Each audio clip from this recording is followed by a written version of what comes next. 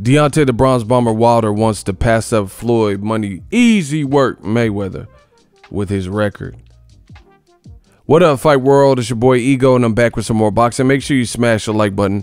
Also, subscribe to the channel for the latest and greatest in boxing. If you want to become part of the gang, notification gang, please hit the bell icon. Shout out to the super chats, channel donations, the Venmo donations, and the Patreon family. We working. Shout out to the Cash App. I always forget Cash App. You know, I think it's because I added it later than everything else. But also sign up for ESPN Plus below using my link. It does help the channel. Now, Deontay Wilder, he is getting ready for his upcoming rematch. Should be a good fight. I'm looking forward to it with Luis King Kong Ortiz. They're taking this one to Vegas, November 23rd. His first fight on Fox since the new PBC deal. Previously, his home was Showtime. So I'm anxious to see how Fox promotes and, you know, arranges and sets everything up. But Wilder, he did a media day and he said some interesting things regarding his resume.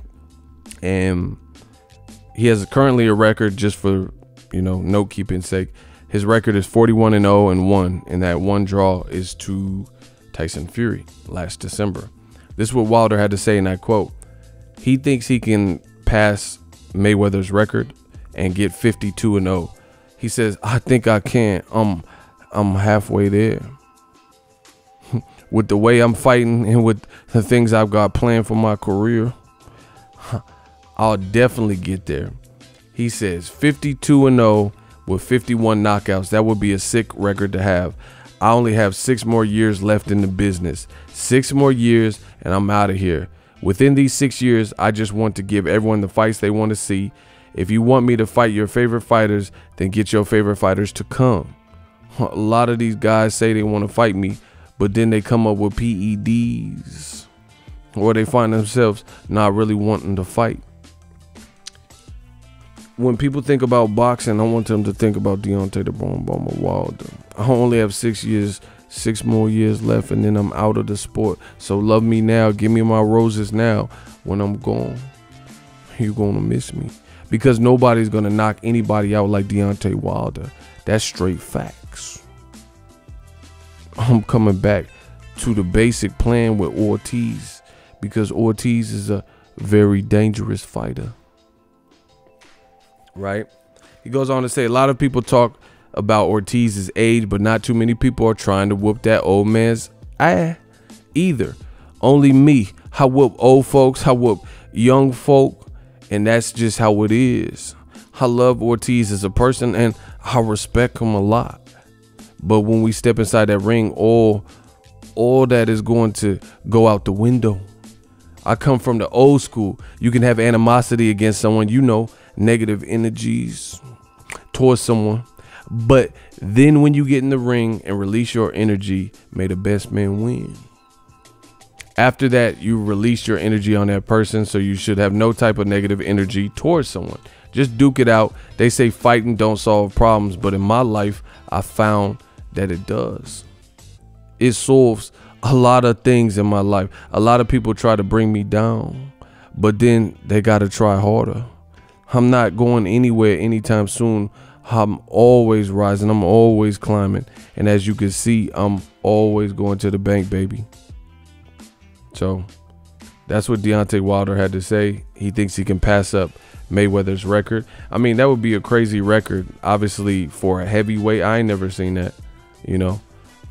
And there's some good up and coming, you know, there's a lot of good up and comers that within the next 5-6 years could really be some. F.A. Ajagba, I'm checking him. Daniel Dubois, Adam Kaunaski, Joe Joyce, Tony Yoka. You know, there's a lot of good fights that could be built that will probably be bigger in the next couple of years. So it remains to be seen if he can get to 50-0, 51, 52-0 and pass Mayweather as a heavyweight with mostly knockouts. You know, obviously we can't look too much past Luis Ortiz. I told you, I'm on record. I think Luis Ortiz is far more dangerous and this fight scares me for Wilder more than Tyson Fury rematch. You know, listen, I said this so many times, and I've been saying it for, I don't know, it's been a minute, but hear me and hear me good. If Wilder gets past Ortiz, the more effortless he gets past Ortiz, if he does, right, the less chance I'm giving Tyson Fury. So what I mean is, if he goes and bombs Luis Ortiz out and makes it look like Bermane Stiverne 2, then I'm not giving Tyson Fury much of any hope, because I think Luis Ortiz, he's really training. Like, he's with Larry Wade. He switched stuff up, trying to get his cardio and conditioning under order, and you know, he's hungry. This is like life changing. His daughter has some medical issues and stuff. He's trying to create a different world for her.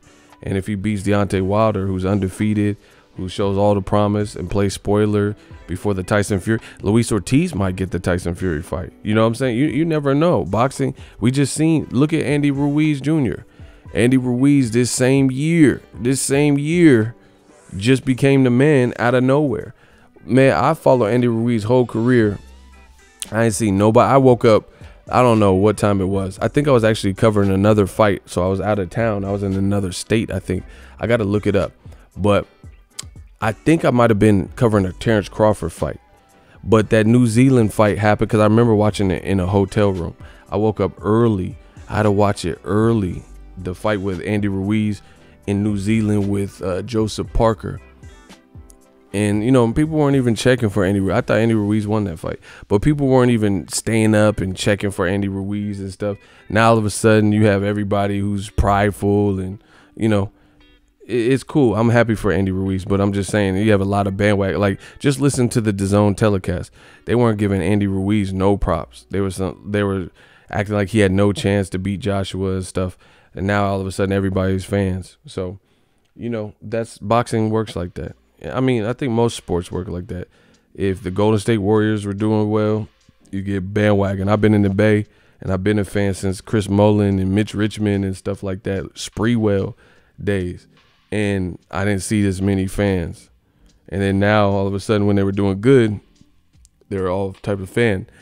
Now, when, you know, KD leaves and things change and the team is not necessarily looking the same, people are back Lakers fans and, you know, Cavs or whoever they think is popping. So it happens in sports. But Luis Ortiz, man, that's a serious dude, man. So I think if the better the performance Wilder has versus Luis Ortiz, the less chance that I'm giving Tyson Fury. Tyson Fury was getting really worked over by Otto Violent. You know, that's a great fight to watch. You know, if you're getting motivated, you're about to fight Otto Violent, watch your Wilder. If he gets past Luis Ortiz, just watch your first fight.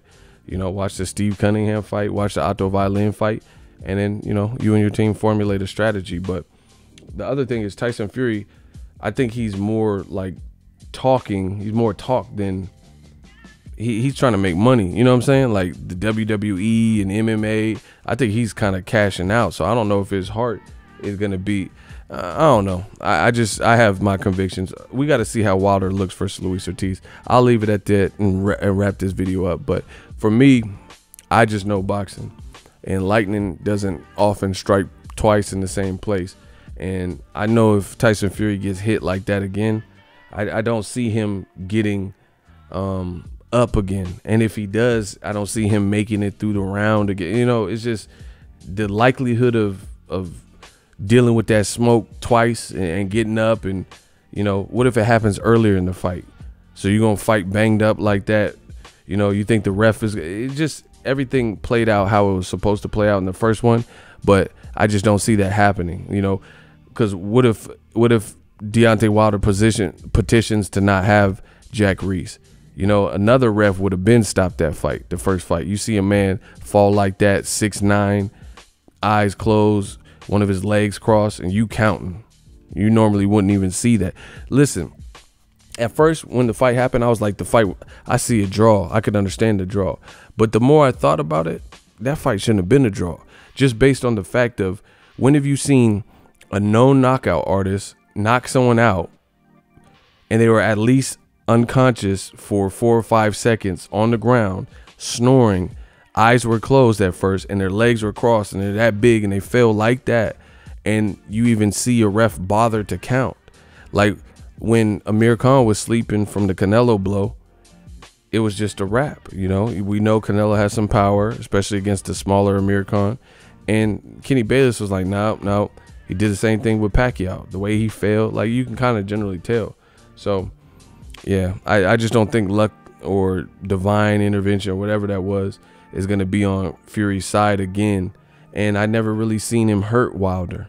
And I just think Wilder has, if he beats Luis Ortiz, his confidence is going to definitely grow. And Wilder's not going to make the same mistake. Like Wilder he thought it was over. So the adrenaline left his body. He's kind of dancing and stuff, walking to the neutral corner, because nobody thought, he's not used to guys getting up from his power.